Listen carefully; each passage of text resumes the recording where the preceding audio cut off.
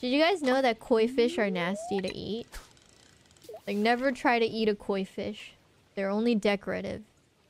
They taste like mud, is what I've heard. I've never actually tried it, but I've heard about it. What does mud taste like? I don't know. Why don't you go outside, wet some dirt, and take a lick? No, I have not tried mud. My mom would scold me. That reminds me of middle school. There was a bush in front of my school that had these flowers growing that you can like pick and actually kind of, you know, suck the...